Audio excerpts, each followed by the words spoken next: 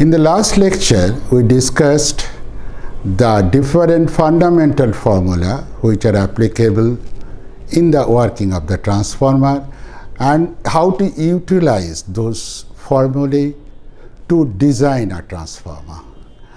Now today, we will be discussing how to model the transformer, how to do the modeling of the transformer. Modeling is very important. Why?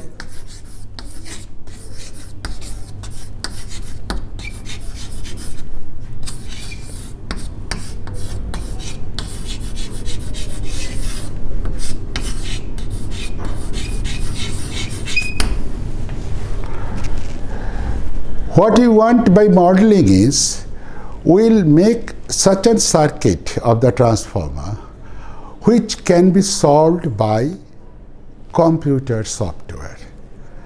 Why that is required? Because this transformer, we know, is being used in the power supply system, that means transmission line, distribution line. It is being used in different plants. To actually find out how this whole transmission line, distribution line will be working, we'll have to simulate the whole transmission, distribution line, transformer, generator, so that we can use it for finding out or forecast the performance of the whole system beforehand. We can predict, if we give such and such input to the whole system of transmission distribution, what will be the actually output from the whole system. That means how much power at which frequency will be receiving it at the receiving end. By modeling, we can simulate the performance of the transformer. We can know or predict the performance of the transformer just using different software available. But before that, we should represent the transformer by a equivalent circuit which can be solved by computational technique. So by doing this thing, we will have to find out the equivalent circuit of the transformer. So we will have to find out the equivalent circuit of the transformer which can be solved by our computational technique. So for making this thing, let us quickly see or review how many voltages are involved at different parts of the transformer. When transformer is working, how many voltages are involved? First voltage is here, this voltage, that is applied voltage.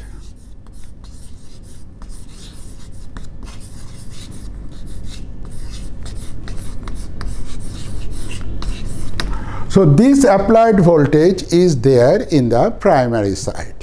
Now there will be an induced voltage at the primary and induced voltage at the secondary. Induced voltage in the primary will be counterbalancing this applied voltage. So this voltage, induced voltage at the primary, will be opposing this V1. So it will be in phase opposition. So I can write E1 will be in phase opposition, induced voltage into EMF at the primary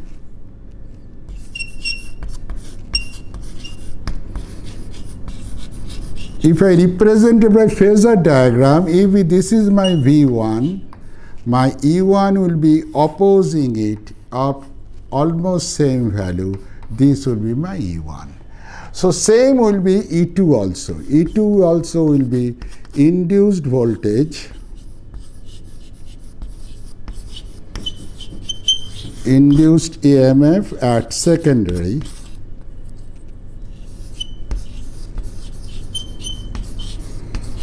and that will be same flux is producing E1 and E2.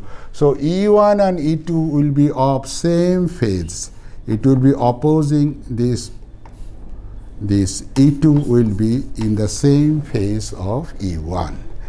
So other than this, when there is a coil at the primary and coil at the secondary, coil will have some resistance. That resistance, when current is flowing through it, there will be some resistive drop. So there will be IR drop, I into R. In the primary it will be I1 into R1. In the secondary it will be I2 into R2. That is called resistive drop.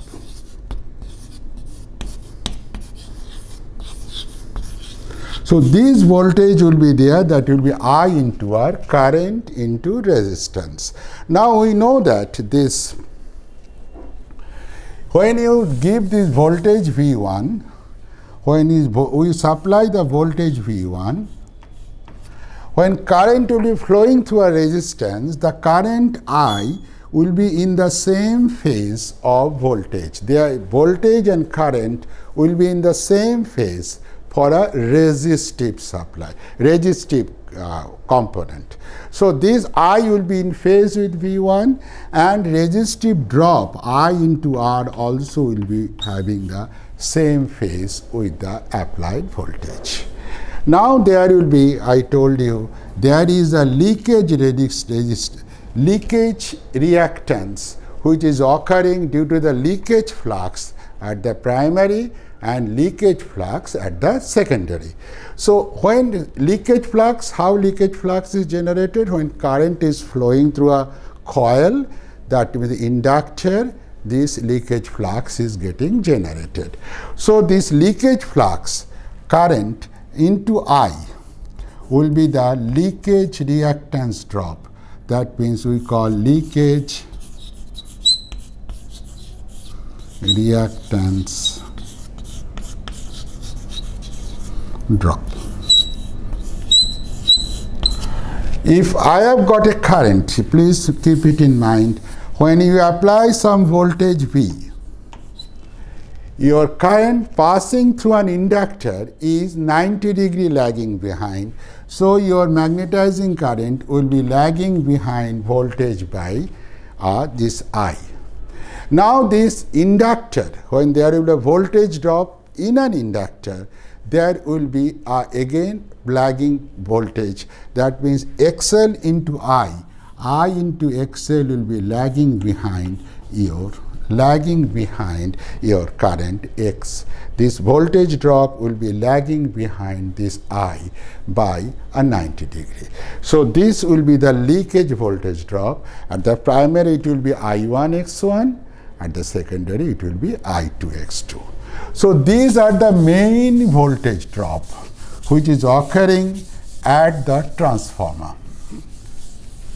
So after this, only I want to mention that here we have only indicated the voltage drop which is occurring in this, which is figuring in this picture. But over and above that, there is another current element which is actually producing, we represent the flux producing element. That is, first is your magnetizing current. Say, how flux is produced? When current passes through an inductor, it produces a flux. Inductor means it having coils. So when it is passing through a coil, flux is getting produced. So flux will be getting produced when current will be passing through a coil. So this current we call magnetizing current IEM, and its inductance we call magnetizing inductance XM. Now as soon as flux is produced, you know, this iron core is there, steel core, it is made of steel, steel core is there. When flux is generated and passing through the steel core, as the flux is a changing flux, sinusoidally varying flux, it will cause losses in the core. First loss is eddy current loss, which is when flux will be changing. Not only voltage will be induced at the coil, it will be induced at this iron core also. This induced voltage will drive a current through this iron path and produce the same I square R loss, that means heating loss inside this, that is called eddy current loss. Other than this, there will be a hysteresis loss. As this flux is changing sinusoidally it is a cyclic change, there will be a hysteresis loop. That means flux will be changing like this. It will be increasing like this, coming down like this, again increasing like this. So there will be a hysteresis loop. This is B, this is H. So the one cycle is complete, this much of energy, you know, energy contained in a magnetic will half B into H. So this much of energy will be lost. So that is called hysteresis loss. Both these losses will occur. What is the effect of this loss? The effect of this loss is heating the core. That means heating the iron core on which this primary coil and secondary coil have been mounted. So this core, what will be this thing? This core will have the losses because of these fluxes. Now, this loss, if I want to represent this loss in an electrical circuit, there is only one electrical element which causes loss, that is resistance. So what we will do, some current is passing through the resistance. So I can make this thing representative of resistance and representative current. So that I square R loss of this total core loss will be equal to I square R of this representative resistance and current. So what we do is, whatever this current is coming, we passes through a two parallel path. One is a resistance path and another is a coil. This is producing magnetic field and this will be account for the losses caused by the magnetic field. This total, this current we call IC, that means core loss current, and total current will be I0, that means the current which will be passing only to generate the flux in the machine. So in this transformer, flux will be generated by this mechanism. So this mechanism, XM and RC, will be representing the magnetizations of the core, and this other resistance and leakage reactance will be representing the resistance and leakage reactance of the primary and secondary coil. So with this knowledge, we will be developing in our next lecture the equivalent circuit of the transformer.